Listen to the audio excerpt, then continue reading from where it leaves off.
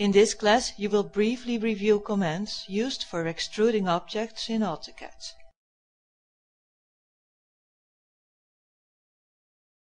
There are several commands used for this. We will take a look at some examples applied to daily project fields and design tasks.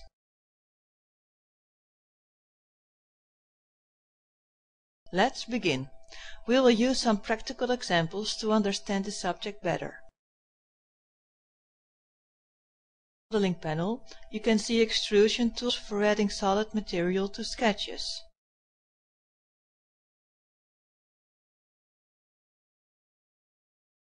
The most common one is Extrude, which you enable typing EXT.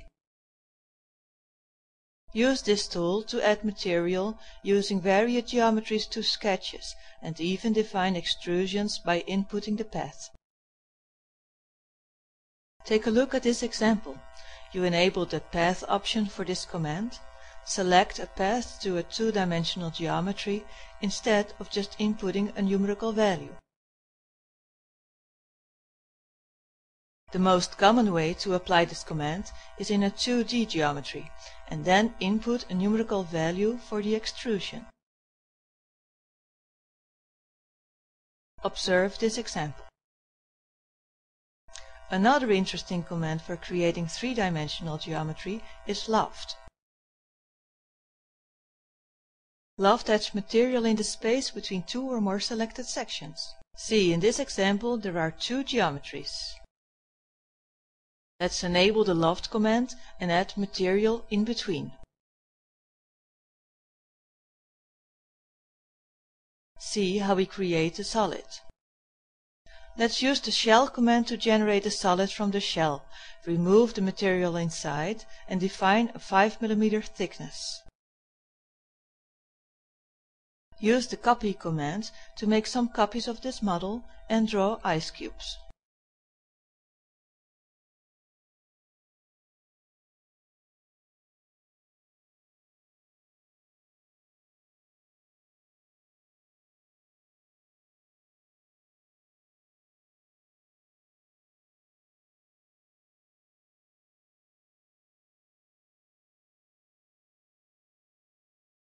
See, now the model is ready.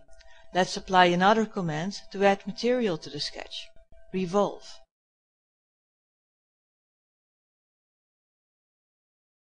This command is used a great deal to sketch glasses, dishes and cups, objects drawn around a rotated axis.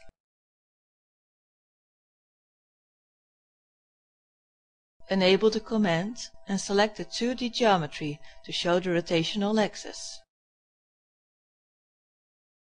See, it is so easy and quick to finish the model. Sweep is another interesting option for generating three-dimensional models. It creates a solid object or surface from a path, starting from a two-dimensional geometry. In this example of the cup, you sketch the shape of the handle by following this path. Enable the command, click the desired geometry for the shape, and then input the path. See how simple it is to use. This way, you can create more complex and elaborate models. You can also use the push-pull command to create solid models in the program. Let's create objects by selecting an area. Take a look at this example. Enable the command, select the inside of the geometry and input the height value. This command is useful for creating raised sketches in the architectural field. Besides creating objects, this command also creates holes. See this. Sketch a geometry on this face and enable the command. Input the path for the command to remove material and see all the walls where the object will be cut out.